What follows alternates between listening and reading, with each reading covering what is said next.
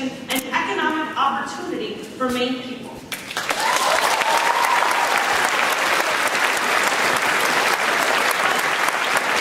But no matter what gets you involved, whether it's education, or equality, or women's rights, or the environment, I am just so glad that all of you are here today and that you care about the election only 32 days from right now, because there is so much at stake this year, and there are real choices to be made up and down the ballot.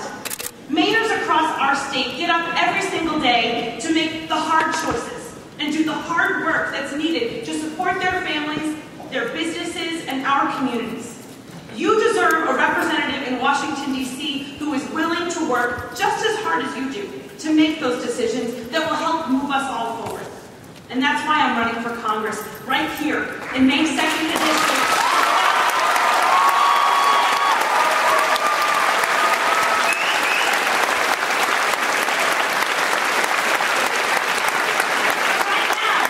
Right now, what we have in Washington is a divided Congress who too often are just standing on opposite sides of the room. Two parties that won't even come to the table, and gridlock that is leaving women and seniors and the middle class behind. We need leaders who know how to bring people together, who bring the voice of Maine people to the table, and who know how to stay there until they get the job done.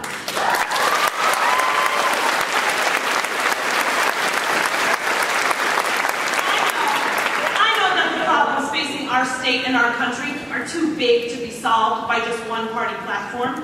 I know that the issues we confront can't be resolved with only one side at the table. I know that we can get work done if we do it together.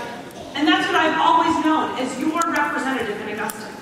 That's why I stayed at the table, especially when it was hard, to balance tough budgets, to protect the middle class, to protect Maine seniors, to protect Maine veterans, and it's why I worked across the aisle as the House Minority Leader to help grow small businesses and pass laws that break the cycle of domestic violence here in Maine. And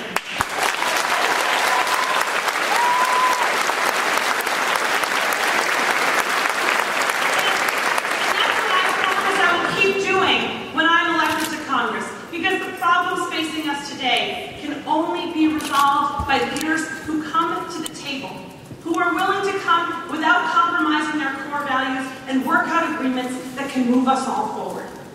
So friends, there's a real choice when it comes to the 2nd Congressional District. And, you know, with Michaud about to enter the Blaine House,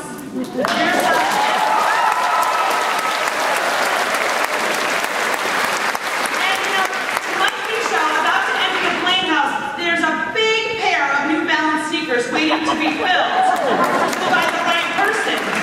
And you know, in this race, it's a choice between sending somebody to Washington, D.C., like me, who has a track record of working with anyone and everyone who wants to solve problems for Maine.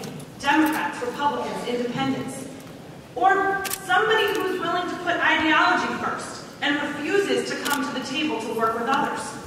It's a choice between someone who has always and will always stand up for a woman's right to make her own healthcare decisions every single day.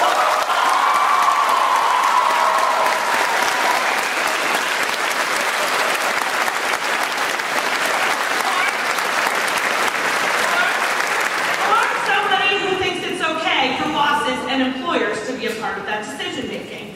It's a choice between someone who believes men and women should be paid equal pay for equal work, or someone who is happy to have us living in the past.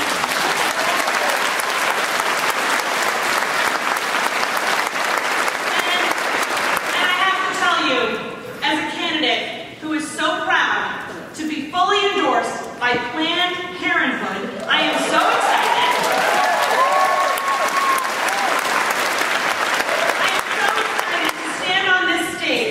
Today in front of you and to join you in the audience as we hear from some strong, passionate voices for women and for families and for Mike Michaud, Cecile Richards, and Michelle Obama.